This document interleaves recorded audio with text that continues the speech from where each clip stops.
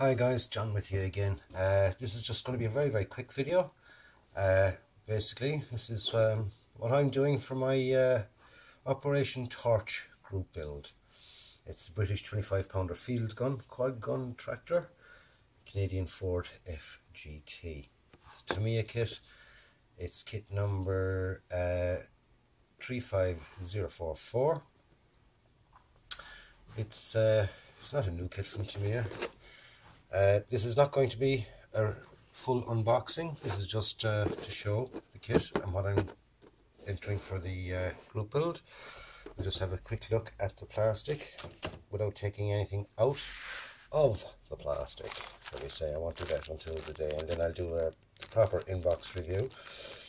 But we've got some stowage, some wheels, some Pioneer tools, and so far they look, look quite nice actually. We get a seated figure driver there. By the looks of that, we get an engine, get some engine detail and stuff. Seats, wheels, bits of plastic. In here we've got a clear screw with our windows, and basically our undercarriage and suspension. Another 2 screws here. There's some more wheels, and I think this is the 25-pounder gun itself. Is the faceplate for the gun. There's that big base circle plate thingy. Don't know what it's called. I wasn't in the artillery. I was an infantryman. But my uncle was, and unfortunately he never got to meet him. He got killed in North Africa in 1943. He was part of the Operation Torch. He came on ashore with them, so this is why I'm doing this. And we've got it used to be just one piece. No, it's 2 pieces. That's into that.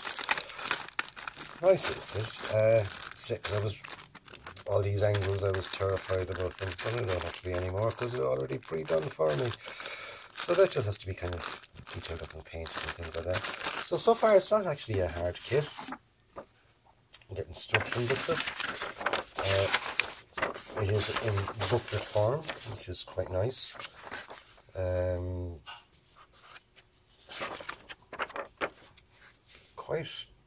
Quite good instructions, I must say.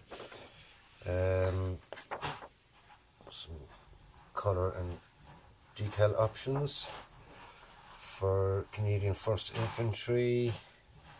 Where else have we got? Do we have any other commander's vehicle used by British 8th Army? No. I might have to get some aftermarket decals for this, because